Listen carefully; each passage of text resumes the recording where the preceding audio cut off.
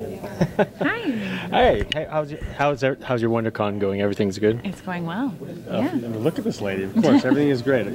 Life is easier when you're a beautiful woman with a heart of gold.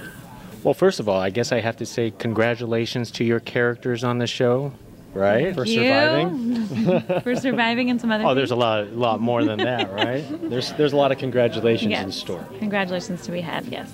So what do we have in store for season 3 that's actually coming out for ourselves? You could tell us a little bit, especially the couple here.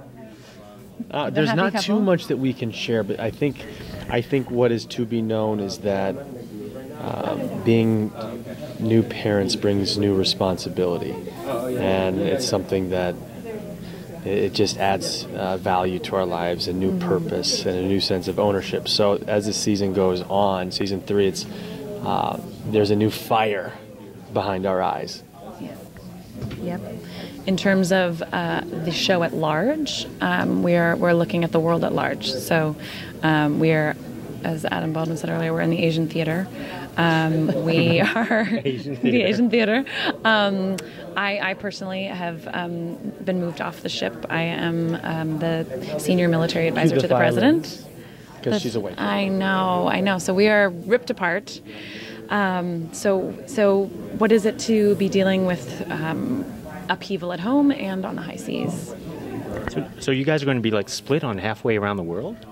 For some of the show, yeah. Yeah. And so it's a matter of, it taps into the truth of what a lot of our military personnel go through. Mm-hmm. You know, they're separated from their families, and they still have to, keep that connective tissue in whatever way they can. And it's real. And there's been so many real experiences where extraordinary things have happened at a distance. They come home, and there's beautiful moments. So there's going to be a lot of good stuff to look forward to for us.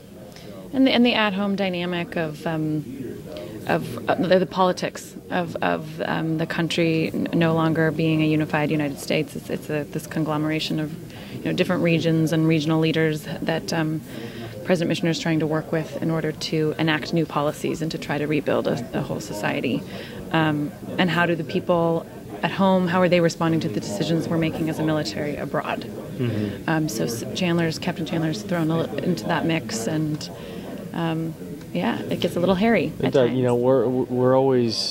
We always feel like someone is after us for some reason, and the question is, who is it this year? It's coming from all sides, as it always does on this show, and I think you will watch this season wondering who the bad guys really are. Mm-hmm. Who can you trust? Yep. Yeah. Okay, and you guys traveled or at least on the show, you traveled all around the world. You know what? Next time, you guys should ask for Brazil or Ibiza or. I think we should ask for space. No, that's season 5. Season 5, last ship goes to space. We're getting to that point, right? Let's work with NASA. I think what's great is that every year. First year we thought we were going to go to Puerto Rico, and that didn't happen. Second season we thought Costa Rica. I think maybe, yeah. And then this season, I think they finally just stopped telling us God, we're thinking about shooting here. So yeah, that we haven't gone anywhere. Oh, terrific! Hey, thank you very much. And I met you at Comic-Con, and I told you that that's not Navy protocol. Oh, this right here? Yeah. This is actually Navy protocol. This is Navy SEAL protocol. Oh, is that how we're doing it? Yeah. So technically. Those guys are hairier than most men, so we're following orders here. All right. Hey, thank you very much. Thank you. Thank you. Nice to meet you. Nice to meet you.